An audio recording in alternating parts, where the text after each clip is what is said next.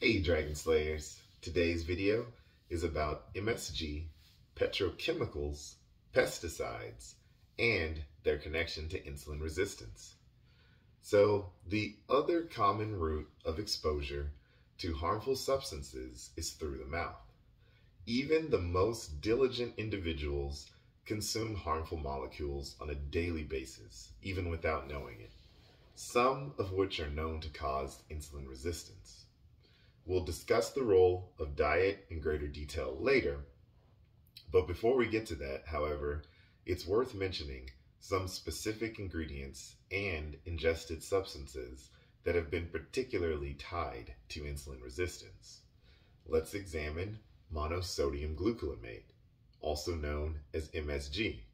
It is still used widely due to its flavor-enhancing attributes, yet it is widely known to be harmful to health, which is why various restaurants and products are quick to advertise their food as MSG free. Remarkably, MSG was one of the earliest used methods of inducing obesity in lab animals.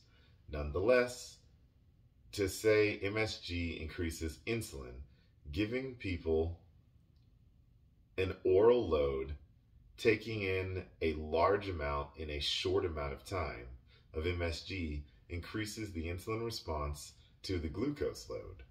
And every 1 gram of MSG, a daily level often reached throughout Asia, correlates with a 14% increased risk of developing insulin resistance.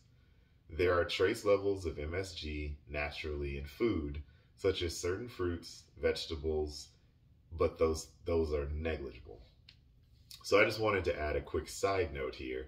You know, this is all straight from Dr. Benjamin Beekman's research, and I don't want to demonize MSG. I know that there is a long history there, and I'm very aware of that, and I eat it, right? Like, I don't cook with it at home, but anytime I go out to an Asian restaurant, like, you're getting a ton of MSG, more than likely. I have never gotten headaches. I've never gotten any sort of ill side effects, right? So just be aware of that. I'm a strong believer of everything in moderation. So yeah, it's probably not a good idea if you're eating spoonfuls of it daily. But if you eat out, like I eat out once a week, typically, up at the most twice a week. And you know, it's in packaged foods, but it's far from the worst thing that's in the food. So just putting that out there as a side note.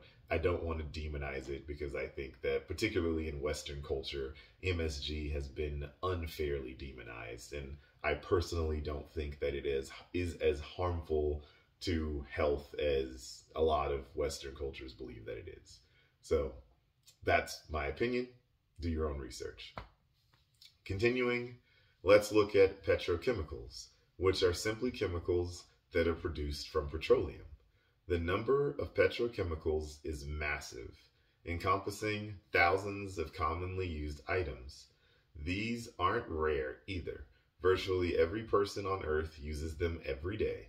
Petrochemicals are found in items we wear, lotions we apply, and yes, even the foods we eat and drink. Most are likely inert, but at least some effect to our health, and even appear to influence insulin sensitivity. The main petrochemical that has been explored as a cause of insulin resistance is bisphenol A, which is also known as BPA. BPA is everywhere. It's found in soft plastic water bottles and jugs, baby bottles, plastic toys, and the lining of canned foods. In the US, roughly 95% of the population has demonstrable BPA levels in the blood. In animals, BPA exposure directly increases insulin resistance and insulin levels in the blood. In humans, the correlation has been robust and consistent. Those with higher blood and urine BPA levels are those more likely to have insulin resistance. Just how BPA may be causing insulin resistance is not yet fully clear. However, it might be due to its ability to imitate estrogens, which with chronic elevated levels of exposure can induce insulin resistance. Lastly, pesticides defines a broad classification of chemicals used to deter insects.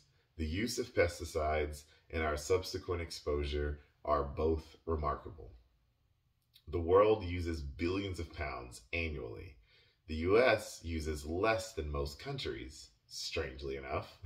Nevertheless, like petrochemicals, pesticides are everywhere.